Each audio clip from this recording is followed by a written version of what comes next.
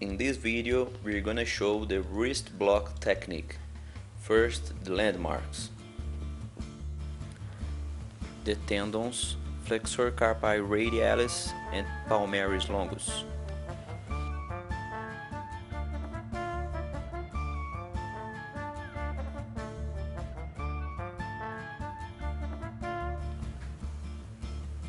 Here, we can easily feel the styloid process of the radius.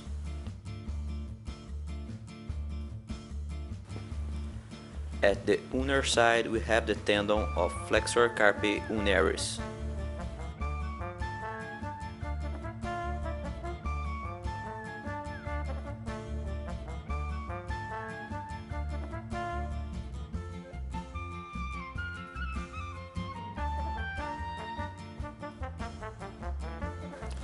We use 1% lidocaine with sodium bicarbonate.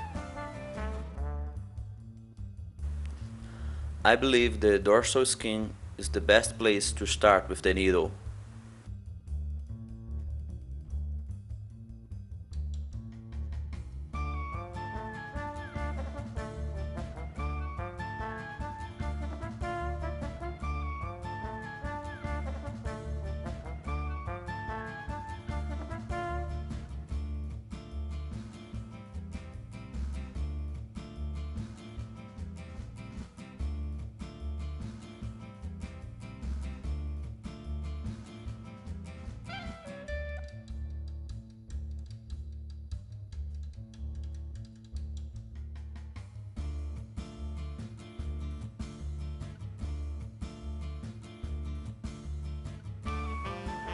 And you can see here that I try to insert the needle only in the skin that I have previously blocked.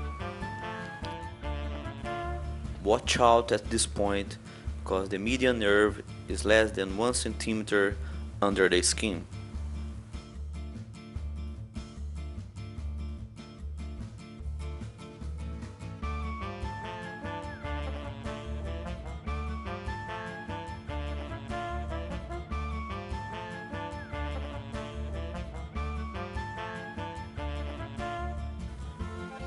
Under the tendon we find the ulnar nerve.